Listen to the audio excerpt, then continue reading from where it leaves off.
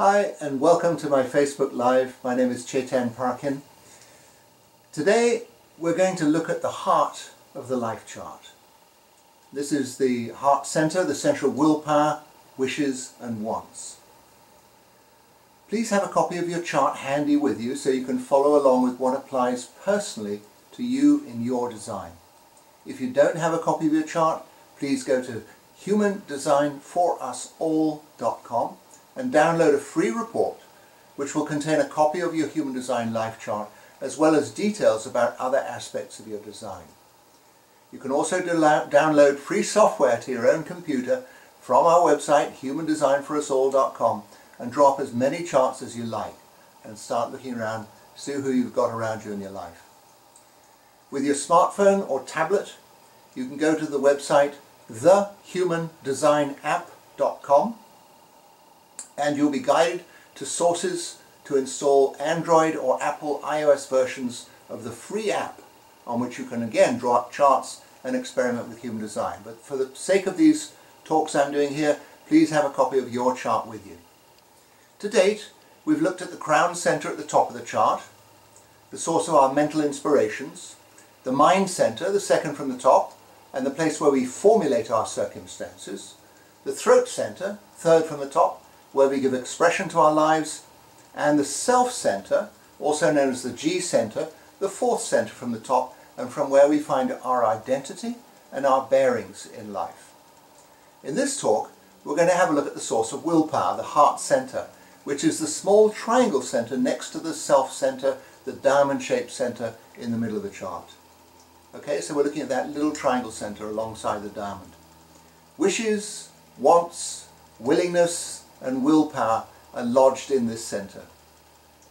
A couple of things before we go deeper into this center is to notice that it connects to all centers except the mind and the crown and the root.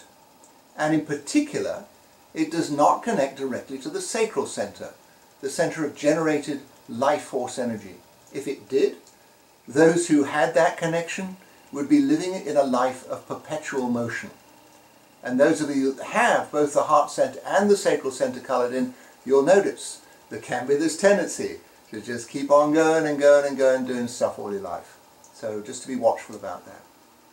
Also, one other thing to notice about the heart center is that it only has 4 gates within it, whereas most other centers have at least 6 or more gates.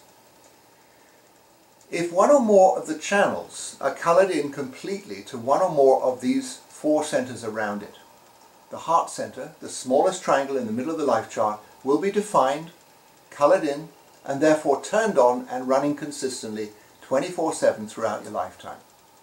So willpower has 4 possible connections and therefore 4 different effects on our lives, and of course on the lives of those around us. If we say our willpower relates directly to who and what we consider valuable in our life, who and what do we consider holds value for us? What do we want? And we'll often find out that what we want is unlikely to be what we think we want. So the question is who and what we want to have a part of in our lives. When we get this vital comprehension, then we can recognize how to involve the exertions of our heart. It is said that during the course of a lifetime, our heart's output of energy is enough to lift an ocean liner 5 feet out of the water. So let's not minimize our heart's capabilities here. When we have inner clarity on who and what holds value for us, we can direct energy in the best way possible to achieve fulfillment. At the same time, we can see that the heart center might hold a competitive edge, that we might involve willpower to overcome others, be that in business, sports, or most likely, if we're not really careful, in our relationships. Who do we wish to impress, and what are we prepared to do to make that impression? What are we prepared to do to get ahead of someone? What kinds of status symbols do we want to have in our lives? And at what level might we wish to dominate another? So you see, this small center in the human design life chart and these 4 possible connections have a very potent influence in our lives. Now, If I say that only 30% of the world's population has a defined heart center, that actually have consistent access to willpower, then you will appreciate there is another whole level of potential complexity here. If you don't have consistent access to willpower, how do you come to know what you strive for? What it is that's worth it? And here's another thing to consider. In these times, heart disease is the biggest factor in human health. If we do not utilize our willpower and our heart's energy correctly in accordance with our design, then we are likely to be susceptible to some intense health issues. I'm not saying this is a medical fact. I'm simply pointing out a potential correlation in the human condition. Please remember always that there is no such thing as a good chart or a bad chart. The vital thing to appreciate about human design is that you have a very specific design. And when you learn how to work within your design, anything can be attained. Life is here to support us.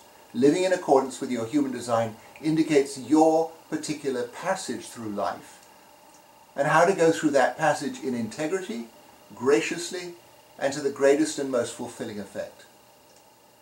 So please remember here, what is it that really holds value for you? We'll start with gate 40, and that's in the lower side of this little heart center. And this has the potential to connect into the emotion center on the right side of the life chart through the channel that we call community. The community channel is one of the top 3 most commonly appearing channels in the life chart. It's a foundational part of life, community. And who are the people around us that mean the most to us, be that family, friends, associates, confidants, or in simple terms, who are the people who we hold close as being important and therefore familiar to us? Who do you honor, and who honors you? The key with gate 40 is being well regarded in your community, in that you are reliable, you stick to your agreements by fulfilling your supporting role in community or family, and at the same time, you're independent.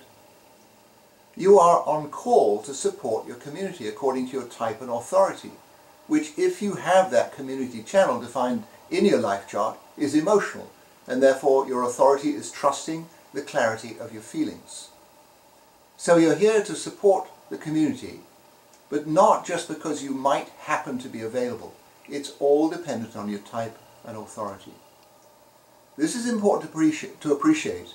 Pay attention to your type and authority, or you will likely find yourself not being appreciated for your independent needs, nor the works that you do. Next, we'll look at gate 26 on the left side of the heart center, called accumulation, the power of the great, or the great nourisher. This gate is also sometimes called the big ego, but that mostly relates to its misuse. The 26th gateway can point out what has value in life, particularly in terms of bringing about improvements in the marketplace, as well as in life generally. It can be seen to be innovative. It can be seen to be the gate of sales, because there is an inbuilt knack of drawing people's attention to useful items in life that they may not have noticed for themselves. Its potential is to connect to the spleen center. That's the triangle center on the left side of the chart. And this is the center of health and well-being. And through this connection, bring instant healing to a perhaps overloaded heart. Perhaps healing a heart that is chasing after something that it does not really suit it in its needs, like a job that has no fulfillment and barely pays the bills, or a partnership that is unequal, or a lifestyle that holds no intrinsic value. They say that laughter is the best medicine, and this connection between the heart center and the spleen center can be a source of great relief through humor, as well as bring instant clarity to associate with those things in life that enhance life. What has value? In the top left corner of the heart center is gate 51 of shock. Physically, it is said that this gate relates to the gallbladder, and this gallbladder produces bile as part of our digestive process. Bile is associated with sudden changes in body chemistry, and in human design, gate 51 can change the atmosphere in an instant. It can be truly shocking, waking people out of a predetermined pathway into a more realistic one. The potential connection here is to gate 25 of innocence. in the self-center, the diamond center. And when utilized in a right way, the effect of gate 51 is to shock people out of complacency into their innocent, clear and loving nature. Gate 51 can also shock others just for the sake of drawing attention to itself, or to release its bile if this person is a little unbalanced in their life. Aiming towards the throat center at the top of the heart center is gate 21, called the hunter, the controller, or the gateway of discernment. This aspect of the heart center involves being clear about what values in life need upholding. In a way, it sets the whole tone of the values that communities need to support themselves to be healthy and prosperous. It is met at the throat center by gate 45 of gathering together, that oversees how resources of corporations, communities and institutions are dispersed.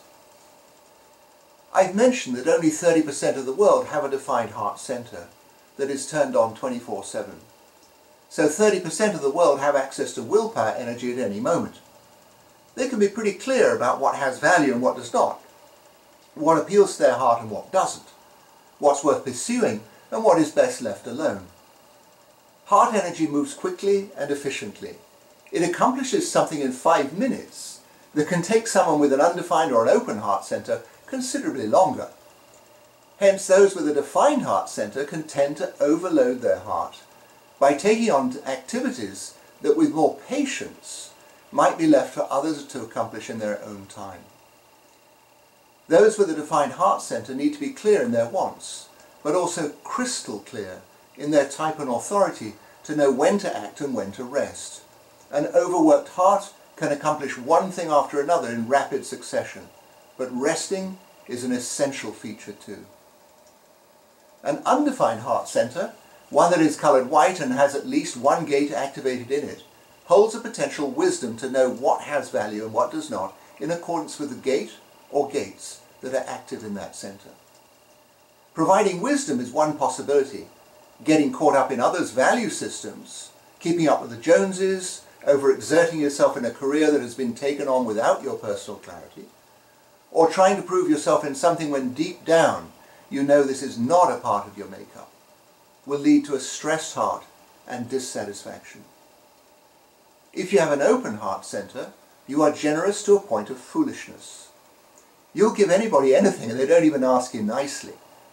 An open heart center is one that is colored white and without any activated gates, indicates that you are by nature open-hearted. It can take a lot to impress you, and you must rely on your type and authority to indicate to you who and what holds real values for you.